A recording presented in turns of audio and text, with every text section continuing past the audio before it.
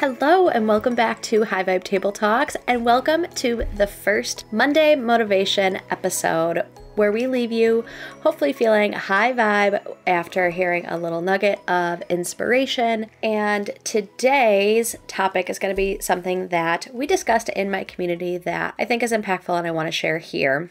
Everything is happening as it is supposed to.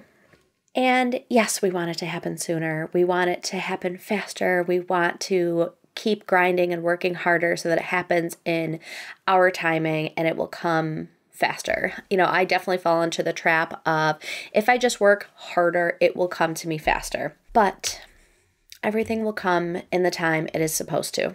Amanda Frances has a quote that says, "Bow your head and move your feet." You have to have the faith that it is coming, and I use faith in a non-religious way, but the belief that you are meant to go after and have this calling on your heart. But you also have to take the action. You can't see the timing of your life and your dreams and your goals from the front end. You can only see it from the other side. So trust in this moment. Everything is happening as it is supposed to.